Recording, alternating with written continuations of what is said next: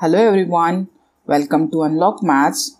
Today we have to find derivative of x raised to n by first principle. So yes, we have to consider this f of x is equals to x raised to n, where this n belongs to q, right? Yes, by using this first principle, we can find derivative of this f of x, and it is given by this limit h tends to 0 f of x plus h minus f of x upon h, right?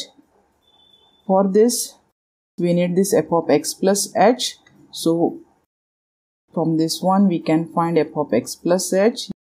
What we have to do, we have to replace this x by x plus h. So here we have this x plus h raised to n, right? So yes, we have to put this value here. So we have here this is x plus h raised to n minus this x raised to n upon h, right? Yes. Next we can check that when we put h is equals to 0, this numerator and denominator get 0. For this we have to do the simplification. What we have to do here, we have to do the expansion of this x plus h raised to n. Yes, this is a binomial expansion and we know what is this binomial expansion. We will check that here. When we have this is a plus b raised to n, what is its expansion?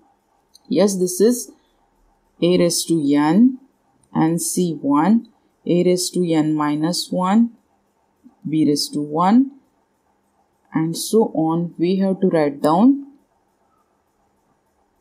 up to n term, right? So yes, last term here, this is a raised to 0, b raised to n. Yes, here we have this is nc0, right? Yes, we know that what is nc0. This is nc0 is 1, right? Then nc1, this is what? This is n. Then next we have this is nc2. What is this?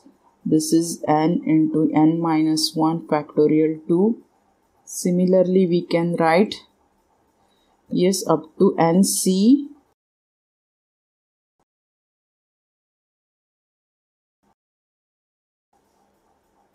and ncn, this is n here, right? So yes, this is binomial expansion. Yes, we can put here nc0, nc1 up to ncn, all this value here. Now we have to put this binomial expansion in this limit so that we can do the simplification. So here we have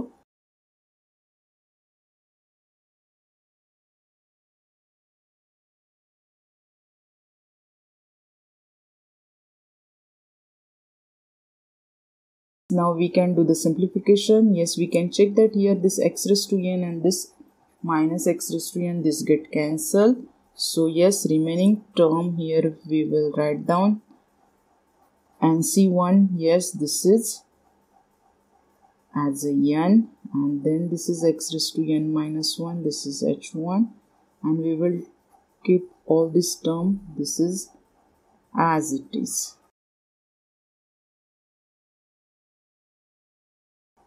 Again, when we put h is equals to 0, yes, we can check that in all the term here we have h, right?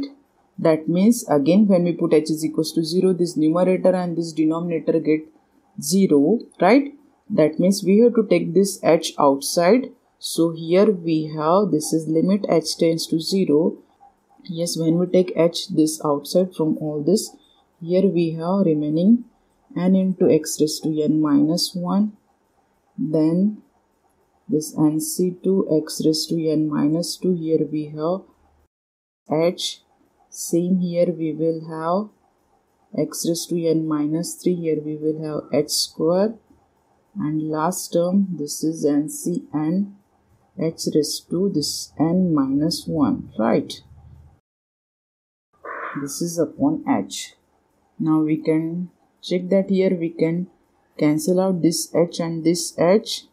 Now we can put h is equals to 0 in this term. Yes, in all this term there is h, and yes, this is free from h. That means this term doesn't get vanished.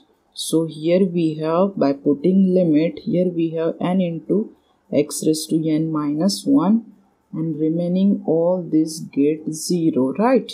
So yes, we have find f dash of x. And what is f of x here?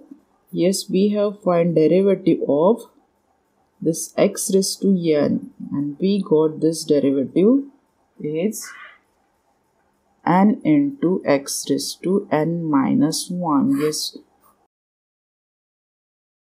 where this n belongs to q, right? So for any value of this n, we can find derivative. So here if we take, this is x cube, so x cube derivative, this is, we will have, this is 3 into this x square, right? Similarly, when we have to find derivative of this is x raised to 10. So what is its derivative? This is 10 into x raised to 9, right? Similarly, if we have to find the derivative of, if we take, this is x raised to, this is 7 by 2. This is 7 by 2 into x raised to the 7 by 2 minus 1. So yes,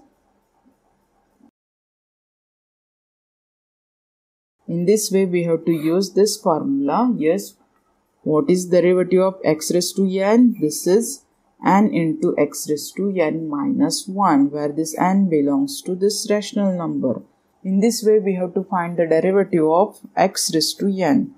So yes, that's it for now. See you in the next video. Thank you. Keep watching.